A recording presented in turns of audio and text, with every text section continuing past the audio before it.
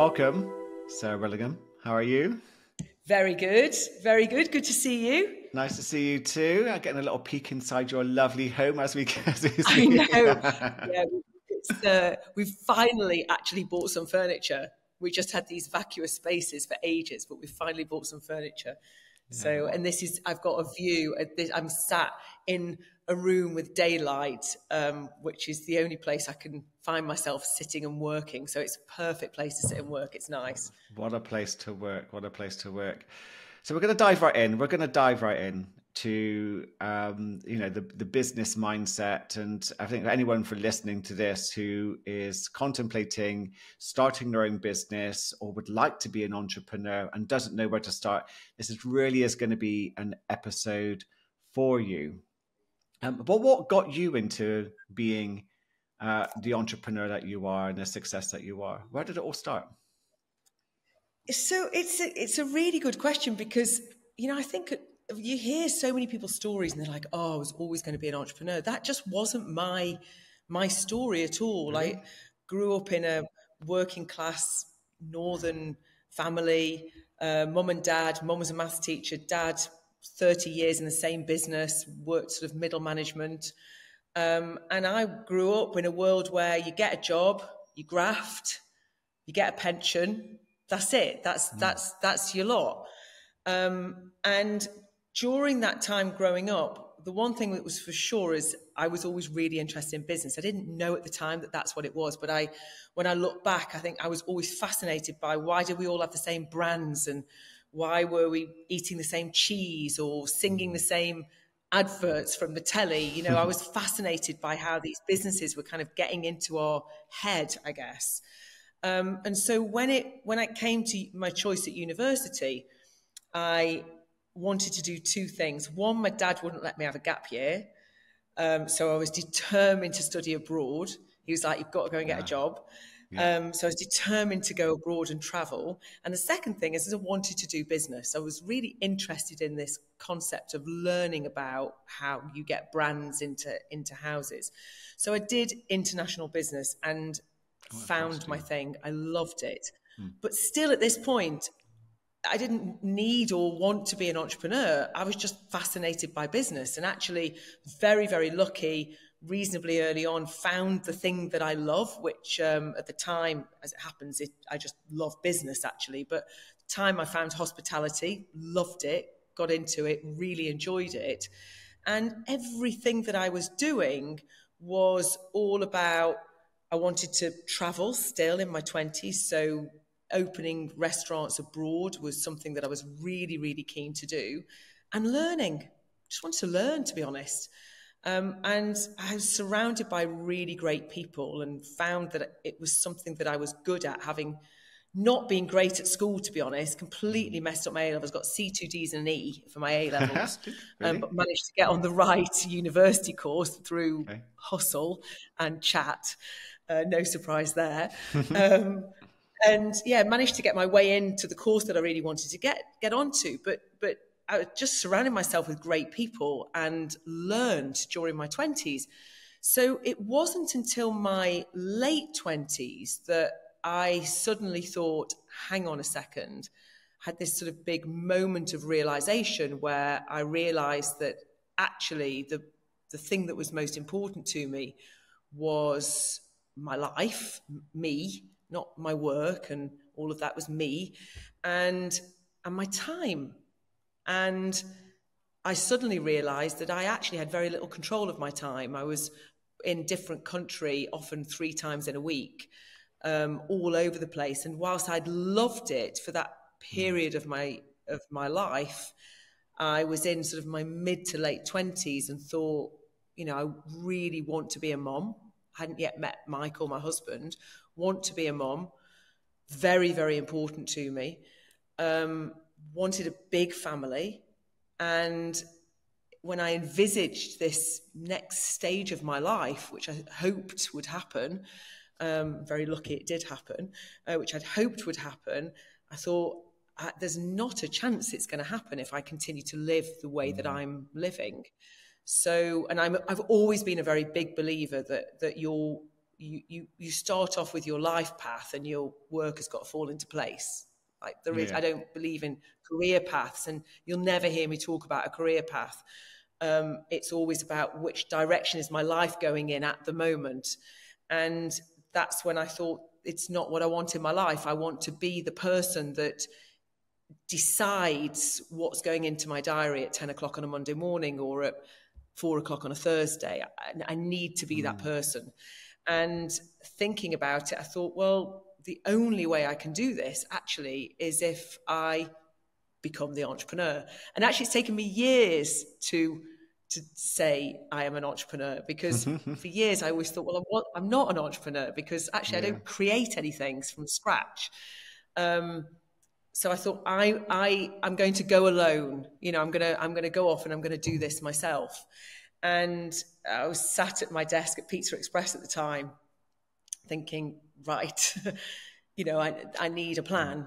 And that's when I looked around and thought, well, Indian restaurants are really popular at the time. There were 10,000 in the UK, lots of sort of mom and pop setup, but nobody had actually created a chain. And I had been lucky enough to spend the last year of my time at Pizza Express sharing an office with the chief executive and the MD. And I was working for the board at the time on sort of special projects, really. And I had almost sucked them dry of everything, got all of their knowledge. I must have been a nightmare when I look back at it. I asked every single question more and more and more. I wanted to understand, how have you created value here? What have you done to create shareholder value? Why are you making all the decisions that you're making? Why is it structured in the way that it's structured financially? Why do we borrow here? Why have we got equity there? The whole thing. And by the end of it, having had these guys on pedestals thinking they're amazing, I got to the end of the year and thought, oh my God, I actually really understand what you do. I get it. And that was the real moment where I thought, actually, that coupled with this big kind of life decision, I thought, I've got this. I can do it. Wow. And as in any decision I've ever made in my life, I look at, well, what's my downside? Can I handle my downside? And in this case, my downside was that I failed. Well, I can definitely handle that. Possibly dent my ego and reputation a bit. Definitely can handle that. That's not going to do any harm. And am I going to lose the roof over my head? Well, I didn't really have one at the time. You know, I was in my 20s. What really am I going to lose?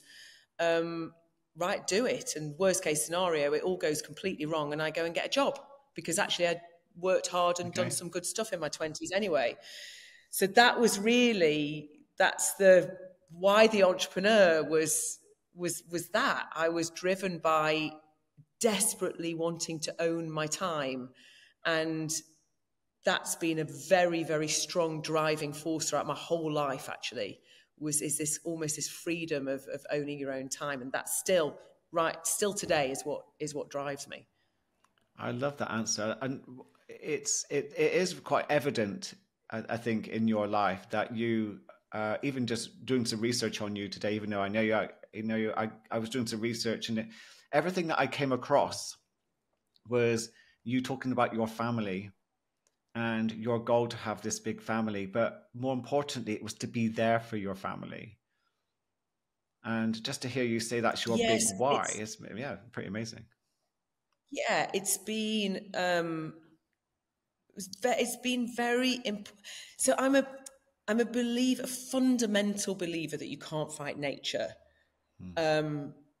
Nature will always win in every aspect. I think you can't beat it. So, and I think it's where a lot of businesses go wrong, actually, where they don't go with somebody's natural direction, or where people go wrong because they pick businesses that are not natural fit for them. And so for me, because I had this overwhelming desire to be a mom and needed to nurture, that was really, really important to me to be there as a mom. And would mess with my head basically if I couldn't, if my child was ill and and I couldn't take them to the doctors, let's say, or whatever it might be, but somebody else governed the sort of makeup of my day and my week. So that drive, that natural drive, I never wanted to try and fight. I wanted to go with that. But so therefore, knowing that and knowing the power of it, I always knew that actually what I had to do was find a career, a work, something that would pay for all of this. And actually, I love it. You know, I like getting my brain cells going. I like being Sarah Willingham, you know, not a mom, not a wife, but just, I like that. I love it. I needed to fall into place to help power the ability to be the mom. And I think it's a balance, right? It's always a balance. And what I've just said there will resonate with some people and not with others. You know, I've got friends who had children, could not wait to get back to work. And there's, you know, that's equally as great. There's nothing, that's them also recognizing that that's them, that's their nature. That's what they need to do. And in fact, they didn't really kick in until the kids were a bit older. And now they have a very different relationship with their children, and they just didn't, it wasn't natural for them early on. So you have to find the bit that works with you. But I think the most important thing is, wherever you can, is to be true to who you are. Like, what is to understand what it is that drives you. Because if you try and fight nature, I just believe sincerely that you will lose. I'm absolutely with you on that. But we'll have a good old go, won't we? Always, unfortunately. I want to touch upon, you talked about you were weighing up the risks. And, you know, so you went through a list of things which could have gone wrong with the Bombay Bicycle Club if it didn't take off, etc. And what I'm interested in is there was a confidence there around, well, if, you know, I might dent my ego. Well, do you know what? I'll deal with that. It was almost kind of, so what? Where has that come from? So it's a good question. I've actually been asked that, a similar, like that. It's a question that I get asked, I guess, a lot, is how do you get that confidence if you don't have it? And I've always been, so risk is something that I think we don't talk about enough. And I think confidence, if you don't feel it in your tummy, you can actually work with it in your head. So I think if it's not natural to you, you know, as we've just talked about, I think you can educate yourself. I think you can make a list, pros and cons, if it's not intuitive to you. And I think, you know, firstly, nobody wants their legacy to be the person that came up with the idea that and never did anything about it, right? Like, don't be that person that spends, great idea, something I've always wanted to do, and you actually never take action. I'm a doer and a person that believes in doing and trying and failing, doing and trying and succeeding, doing and trying and failing. You know, that's okay. It's okay to fail. It doesn't matter, actually. And it's coming back to that, well, what's the worst thing that can happen here? Now, you know, don't risk the roof over your head. Don't risk your health. Don't risk your family. Don't risk the things that you can't handle that downside. If you can't handle the downside, do not do it. Absolutely don't do it. But then what is your downside? Your downside is you fail, and we'll get back up again and do something else until you don't fail. You know, now a lot of people will say, okay, then in failing, I've got a life I need to pay for. So often, I think, so people will have like action paralysis is definitely a thing. And that's that risk of, oh my God, I've been thinking about this thing for so long now. I daren't do it, because what if it isn't everything that I want it to be? And I can tell you it won't be everything you want it to be. It never is, but that's okay. Give it a go. And in fact, usually you find the path within it. Yeah. It's never what you planned it to be in the first place. So that's okay. So don't worry about that. Financially is always the big one, really, because, well, can I afford to take this risk? So I'm not talking about necessarily spending money to do it. I'm talking about often giving up, let's say, an income to be able to do something. So that's different. And that has to be weighed out. And normally, depending on whatever the business plan is, I often try and recommend running the two paths together at the same time until it becomes obvious that there is a tipping point here where you can go, okay, now I will go over to this. Now I will start my business and make it work. But the decision paralysis, which you see a lot, that action, that actually doing it, comes so often from that fear of it not being what you anticipated, not being what you need it to be and want it to be, what you've promised yourself it's going to be. And that is, you have to just sit there and write your pros and your cons and what is my absolute downside here, and you just have to do it. And unfortunately, we cannot make progress in life unless we do something, unless we change something, unless it actually happens. Talking ain't going to change anything. So you've got to do it. And I think for me, I'm lucky that's in me. It's natural. I'm a doer. I'm a mover. I'm always going forwards all the time. And I appreciate and value, I'm lucky. I know that. But I do think, and I've worked with enough people now and spent enough time talking to people now, that it is something that if it's not in you, you can learn. And I think you can work with very good people. I think you can work with great coaches.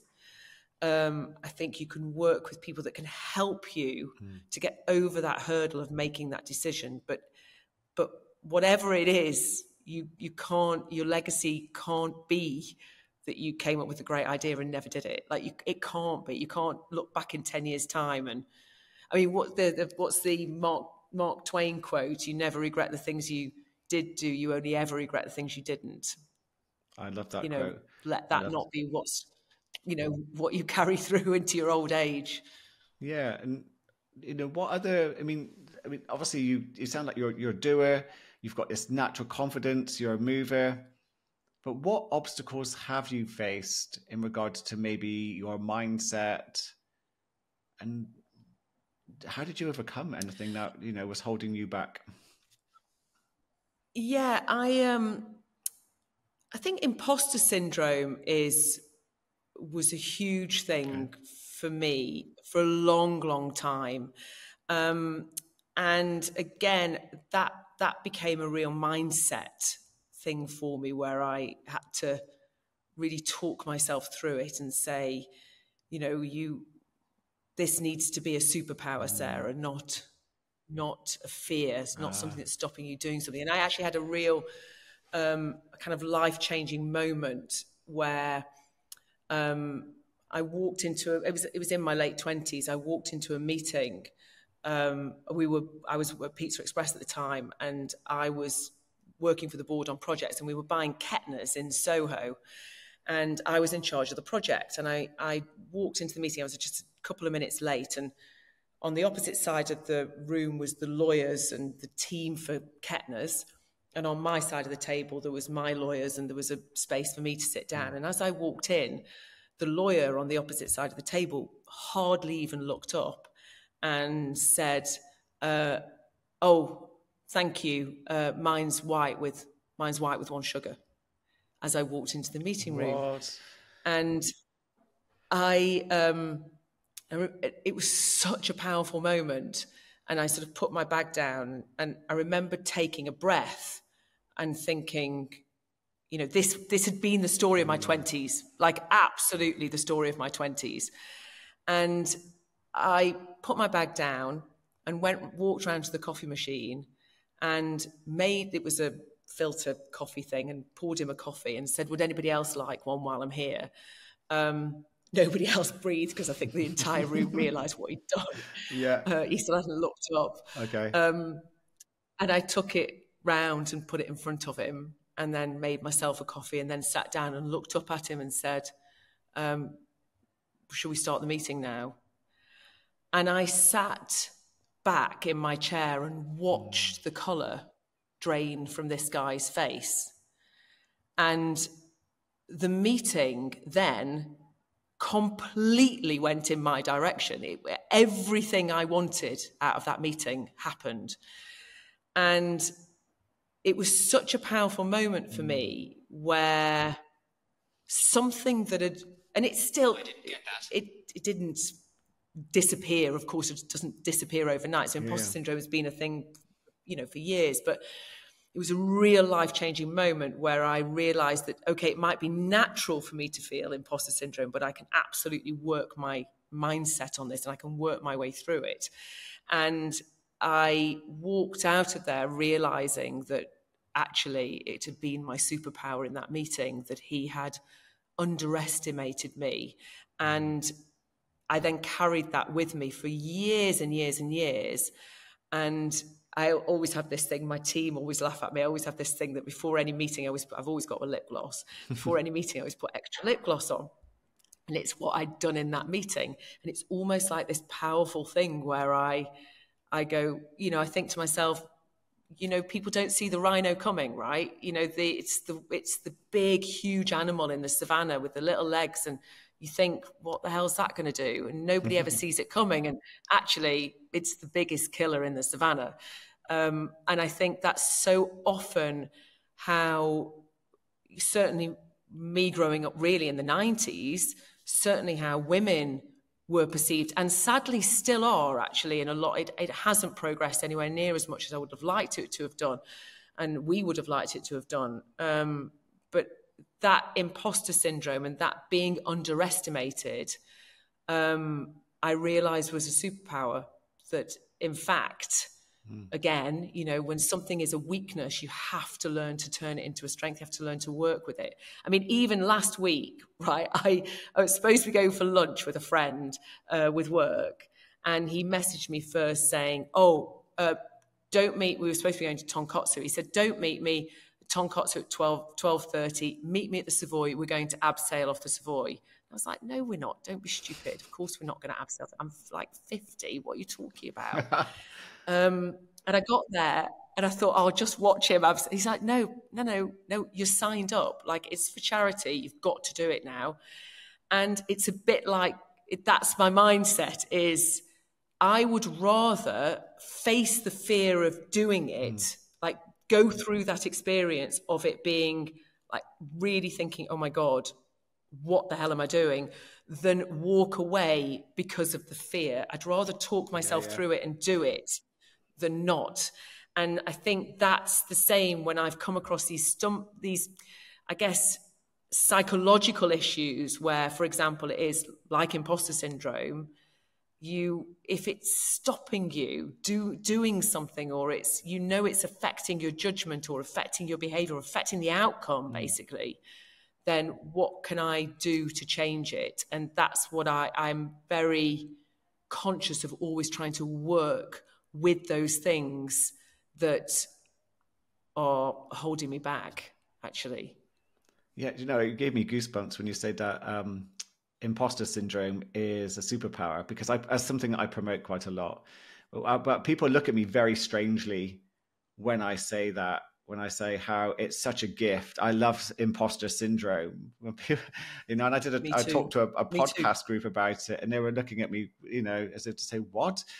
But it's that thing of imposter syndrome is a reminder. It's a way of going, oh, there's something within me that needs addressing. Because if I don't address this imposter syndrome, then I'm going to be held back. And if I work with it and turn it into something positive, it's going to lead me forward.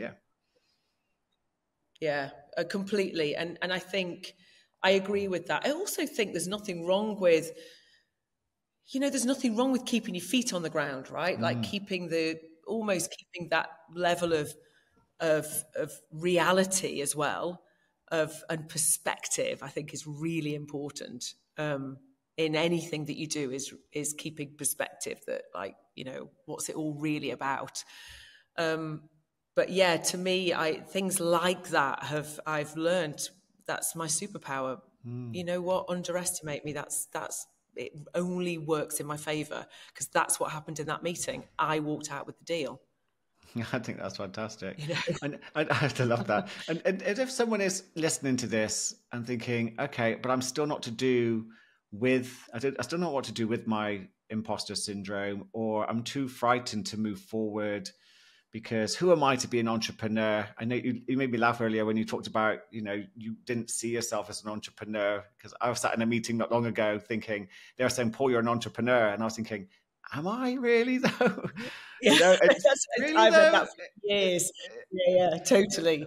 I've only just recently, it's like literally the last few years I've gone, okay, fine, we'll do this. It's a weird sort of thing to settle into.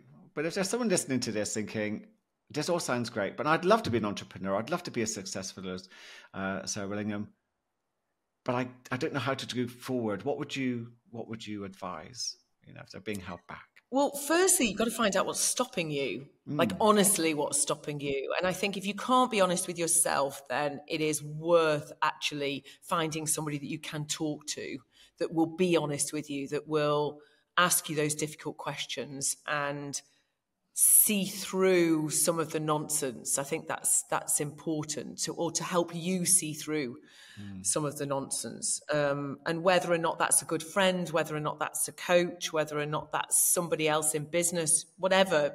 I certainly have found that over the years, more doors are open than shut. So, find somebody and keep knocking on a door until you find the right person, and you'll know when you find the right person, because that person will start to unlock things in your mind, I think. So yeah, I think find out what it is that's stopping you in the first place, and being really honest. And it might be that it is something really practical, like money, in which case it is a practical conversation about inflows and outflows in your life, and how else you can side hustles, and how else you can make that work. That's one side. Or it could actually be fear of failure, and in which case it's okay, so why are you scared of failing? And well, I don't want to look stupid, but why not? Well, because everybody will laugh at me. But so why is that a problem? Who's going to laugh at you? Well, my friends. Really? Like, are your friends really going to laugh at you because you fail? Or do you mean lots of people you don't know? And actually, you'll be surprised. Far fewer people care about you than you think they do, actually. And and I mean that in the nicest possible way. But like, what? No, they probably don't give a monkeys, to be perfectly honest. So it's that challenge of why? What's happening here? But I think if you can't do it to yourself, the most important thing, first of all, is to find the person who will help you. Almost make a list, actually. Yeah, I absolutely agree with you. And going back to that, why I asked you earlier, we talked just before we came online. What was the one question that you wished more people would ask you, but they don't? And your answer was? Why? Yeah. There you go. Yeah. It's definitely the question, I think, over my life that, I ask it like ruthlessly to myself now, ruthlessly. And I say ruthlessly because sometimes it's brutal, that I force myself to answer that question. But I definitely wish that I think it would have been very helpful, and I would have got to my level of self-awareness and understanding a lot sooner had my decisions been questioned. Why? What is it that is driving you, Sarah? Why? Why do you want this life? Why do you want to do that? Why are you saying no to that? Why are you saying yes to that? Why are you going left when everybody else is going right? Why? And I think when you understand the why, you've got a lot stronger chance of being successful, because really that's what drives you. So my determination to be an entrepreneur and to be successful, in inverted Yep. commas. And I say it in inverted commas because my definition of success is not your definition of success, is not somebody else's definition of success. So, what does success look like to me? Why am I doing it? What's driving me? And for me, it was that freedom. It was the need to govern my diary. But like everything else in life, if you're going to do it, I believe do it well. Yeah. That because we go to the gym together, right? Well, you don't turn up and walk around and do nothing. When you turn up, you give it everything, you leave, you've done it. But you give it everything, right? And I really believe that in whatever I do. Why would I waste my time coming back to this thing that the most important thing is my time. So I am going to be ruthless with it. And when I do something, I'm going to make sure that I do it well. And so that's why the why would have been extremely useful, probably in my 20s and maybe even in my 30s. I've probably cracked that bit now. But yeah, when I was younger, I think I probably could have understood myself quicker, sooner.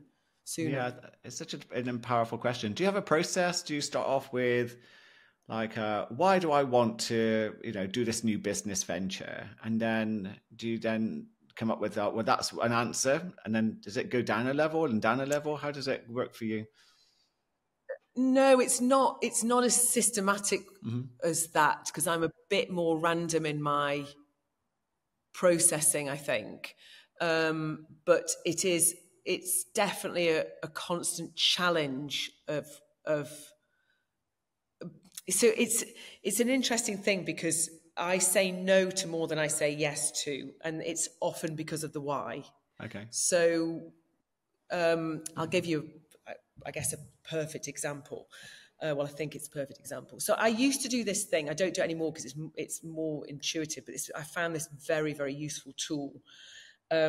Michael and I used to do it at the beginning of every year. We used to start off, and this helps. I think this helps to answer the question of the process of which we go through and as we make decisions, a sort of decision-making tree, really. Beginning of every year, we used to start off with a pie, like a circle, like a pie chart. And it makes it sound really boring. We're not, I promise, but this is the excitement of being married to me. Hooray! Yeah, pie chart. How much fun is our January? Yeah. No, it's we don't do it anymore, but we used to, and it was actually genuinely very, very useful. So we start with this pie chart and we go, right, what do we want this year to look like in terms of our time? And this pie chart represents the finite, it's a year of time. And so we start, I want to travel. So you'd block off, I don't know, let's say, 80 degrees of it. My kids were young. I want to spend majority of my time being a mom. So that's like 180, not sleep time, everything else, 180, let's say. I need to get fit. I've just had 4 babies in 4 years and I'm a mess. I need to get fit and get back in shape. So exercise needs to be a big thing. And it's also very, very important for my head. Exercise, blah, blah, blah, blah, blah. Holidays, see my friends, see my parents, whatever it might be. And then you go, oh, right, yes, well, clearly need to pay for all of this and forgot work. So you realize that you've got to spend some time working. So work sort of comes out. But as you put that in and you decide that work's going to be this proportion of it, let's say, you go, well, what am I prepared to compromise? So a little bit has to come off the being a mom bit, but you're like, well, that can't go too much this way because that won't work for me. So I'm not. So then a little bit you go, well, can some come off exercise? Not at the moment because I've just had 4 babies and I can't compromise. Okay, maybe travel a little bit less on friends. And what happens in the process of doing this pie chart is that every decision that you make has a relativity to it. And you realize the visual decision of the compromise. You see it visually. the compromise. So as you then, of course, go through the course of the year and you actually realize, oh my God, I'm spending 80% of my time working, you know, because you've got this picture in your head of what the pie chart looked like, you know full well you cannot possibly be fulfilling the rest of the time that you wanted to spend being a mom or being a friend or traveling or exercise or whatever it might be. So one year we did it, and I think it was 2016. And I, at the time, was doing quite a lot of TV, and I had a regular on Sky, a regular on ITV This Morning, a regular radio show on LBC. I was doing loads of TV, actually. And as I did my pie chart and worked it, I was like, what am I doing? Why am I doing all of this media? Why? And it had been a plan the year before to do more, actually, to sort of, because we'd started a business and it was a business that didn't go particularly well. And it was supposed to help with the brand of that business. This is a while back. And when I looked at my pie chart, I was like, why am I doing this? So what ended up happening in the process of doing the pie chart is that media and TV, I had to be very honest with myself. Why am I doing it? I couldn't think of a good reason. I had to go. So after that, within 4 weeks, I had resigned, for want of a better word, but given up. I'd been working with an agent at the time, gave notice to my agent, Sky, ITV This Morning, stopped everything, absolutely everything. I don't need this or want it in my life. I can't, whilst it's a nice to have, when I looked at the compromise that it was going to take away from the important things, the more important things in my life, I wasn't prepared to do it. So that all went. Of course, then what happens, I mean, I'm not joking, this is the universe was conspiring. I literally had my last call was the night before. I'd spoken to I was on Sky with Eamon Holmes, and I'd phoned Eamon and said, look, I really loved it, blah, blah, blah, but I'm not going to do it anymore. And then I'd spoken to the producer, and the following morning I had an email in my inbox. I kid you not. I had actually, that was my final goodbye to TV. The following morning I had an email in my inbox asking me whether or not I'd come and try out for Dragon's Den. And I was like, what? That can't be right.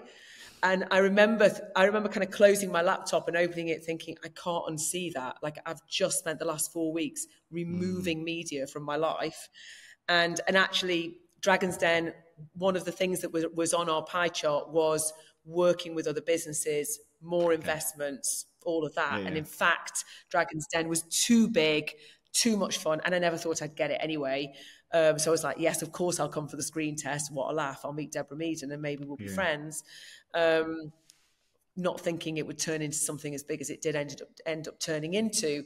But that's a long way of answering the question about the pie chart, because it explains the mindset of how I'd make the decisions of what I was going to do. And I had to be very honest with myself, brutally honest with myself.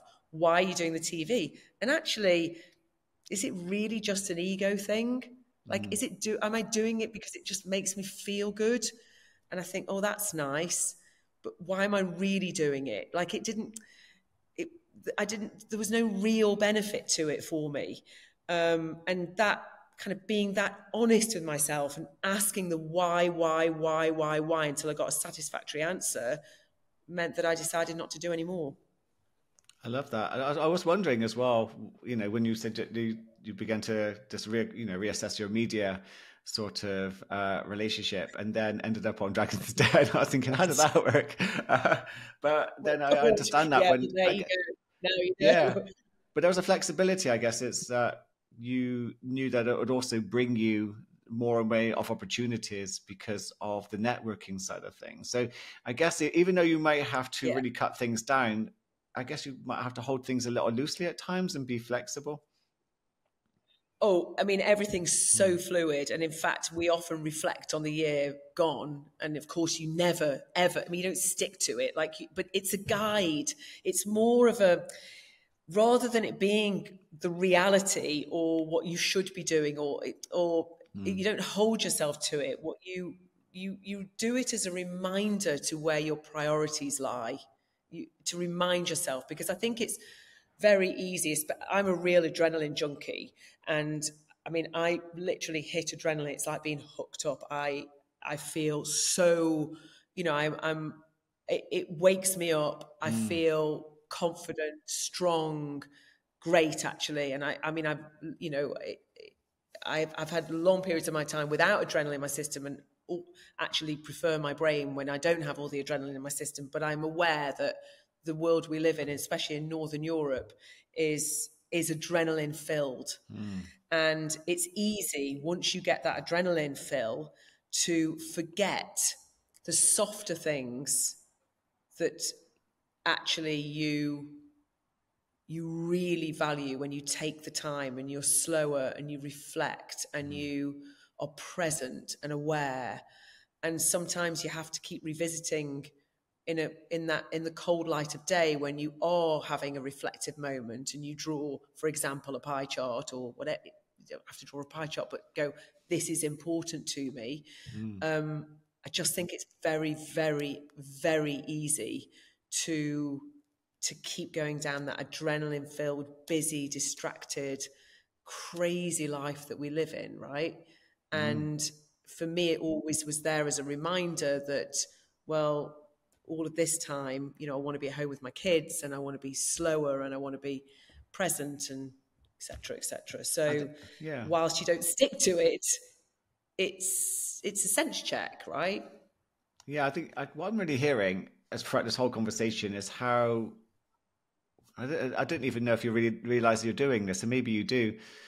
You're really connecting with a future version of you who's living the life that you really want to live. So you imagined yourself as this mum with this big family, and then that seemed to create, a ripple back in time to, these are the decisions I'm going to make. These are the values I need to, this is who I need to become to reach that ideal person. And just listening to you just then about your pie chart, was you seem to connect very easily to a future version of you who has what you want and is doing what you want. And then you seem to make those changes back in here in the present moment. Is that something you recognize, or it's just something that I was listening to, and it's something that I like to talk about with clients and things? Yeah, that's a really interesting reflection. So one of the things that I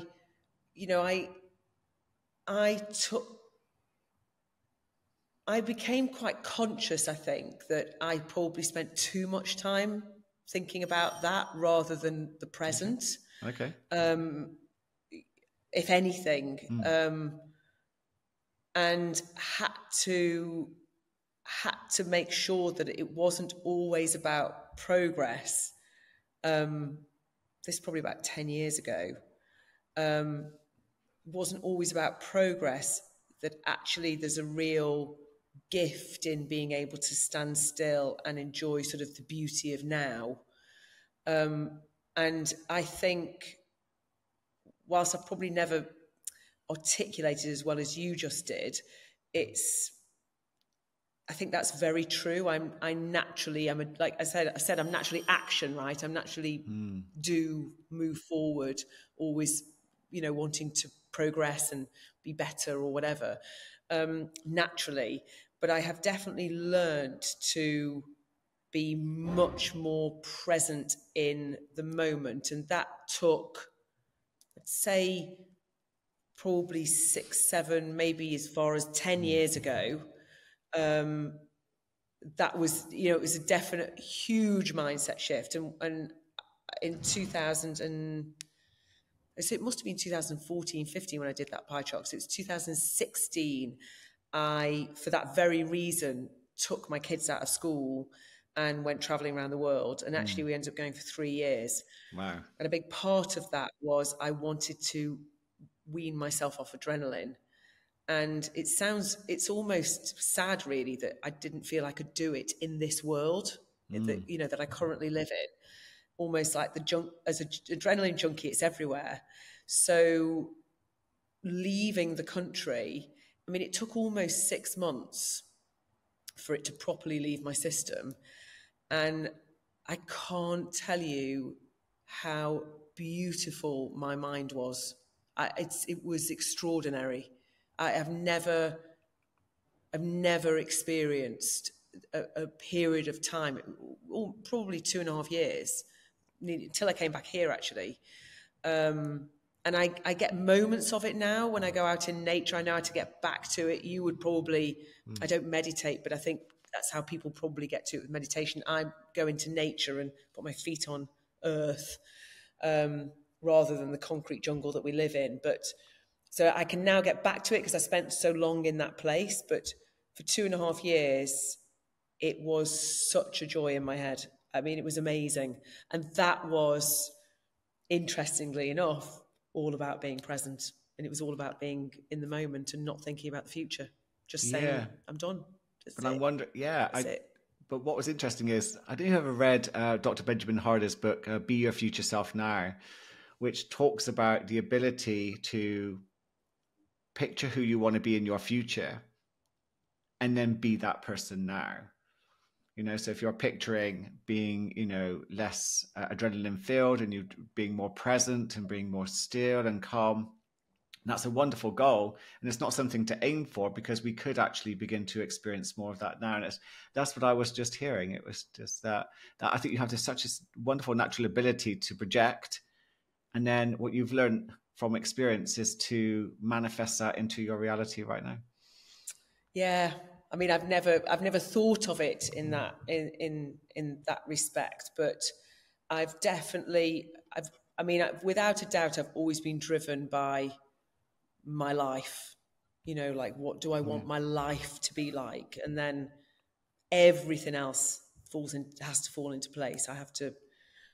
All the moving pieces have to fall into, what do I want my life to look? So even the decision to go traveling around the world took almost 2 years to basically make myself redundant from my life. You know, you don't just do that overnight. That was big decision. And I walked away, obviously, from a lot here. I left the country as Dragon's Den hit, and didn't come back, you know, for almost 3 years.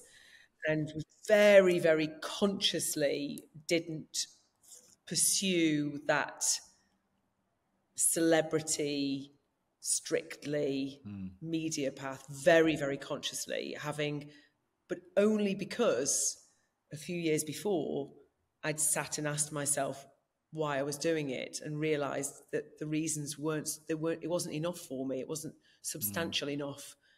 It wasn't important enough. And I think that helped me to say, this is more important. I need to bottle time now with my kids at this age, in a period that I'll never forget, and will probably always be the best years of my life, actually.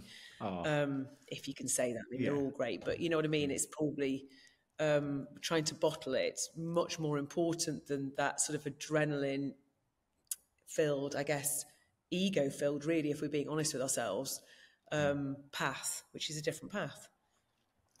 We're coming to the end of our interview. It's been incredible. I could talk to you all afternoon, as you know. But I do have one quick question for you. I think it's a question that I did have written down. As I said to you, I never really ask the questions I write down. I don't know. I always get them just in case. But a lot of businesses seem to fail. I'd say that 60% of businesses seem to fail within 3 years of starting out. In a nutshell, why do you think most businesses don't seem to make it beyond that 3 years? What would your advice be to anyone who's just starting out thinking, right, okay, how can I avoid the 3-year trap? It's a very, very difficult question to answer, because it's obviously so many different reasons. So I think, firstly, let's talk a little bit about that fluidity that we talked about earlier in life, and you know, that we talked about it sort of managing time. Definitely in the context of a business, that's really important. And whilst we can have an idea of what we think, you know, what does great look like, and it's important to always start with that question: what does great look like? What does success look like here? So you at least know what you're trying to get to. understand that there's probably 1,000 paths to get you there. And in fact, you might not end up there, you might end up over here. So be open to finding a business model within the business model that you start out with often. I think that's really, really important. And to be honest with yourself as you go through the cycle of the business. One thing that is so difficult is to retain perspective as you run a business. Very difficult. And that, especially if you don't have somebody around you that helps to sort of pull your head out of it. I mean, this movement, I'm constantly saying it to my team. It's like my job is to pull them out of the day-to-day running of the business, to take them back, to see the overview of the business. Yeah. And very, very difficult to do if there's just you and you're there with your little jetpack on your back and you're just self-propelling around. But you're like in the detail. One day you're doing a presentation, the next day you're cleaning the toilets. You know, it's you're in the whole thing with your calculator and doing your little. You could be doing your books. You could be doing the whole thing. Very difficult to retain perspective, but very, very, very important. And whatever that might be, whether that is talking to somebody on a regular basis or, you know, every single idea I've ever come up with for a business has been on week 3 of a holiday. So that says something about adrenaline as well, and the clarity of your mind as you allow yourself to properly relax and properly switch off. I can't stress enough how important that is before you start a business, but whilst you're running a business.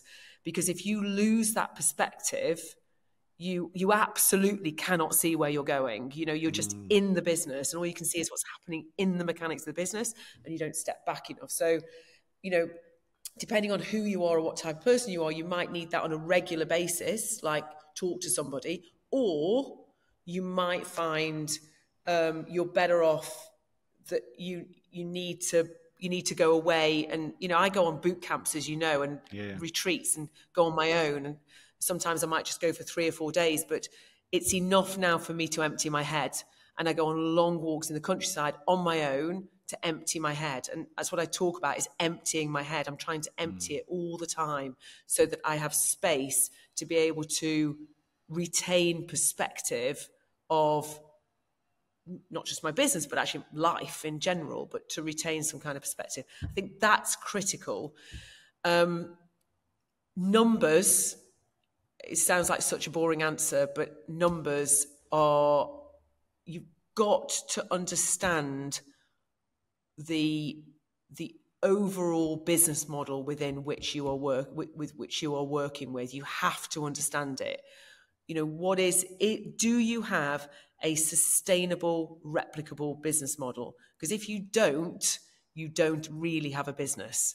You have to get to the point where this is replicable and sustainable, i.e. financially sustainable, because actually there are loads of businesses that I've invested in and, you know, that I've seen over the years that are not profitable for the first few years. It's okay if that's the model. You know, if that's what you've agreed to, that's the model. You see a way out, and you've written the path, and you know what what it looks like at the end. That's all. That's okay. It's completely fine.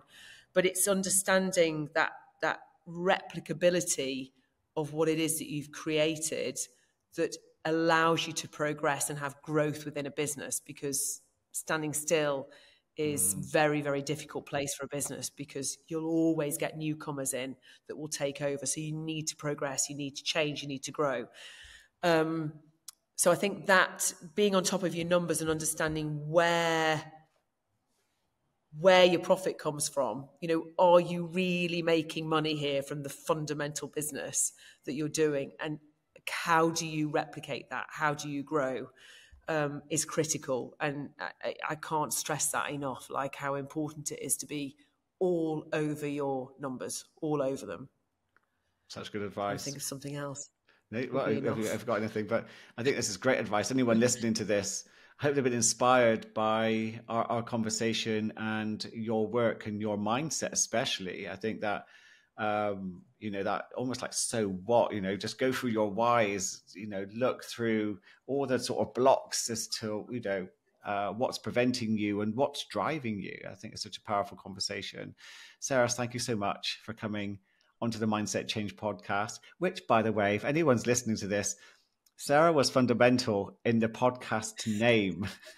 Maybe people don't know this, but I had a lovely walk with Sarah when I was changing the name over, and it was Sarah that I sought help with. I remember that walk at the seafront, and too.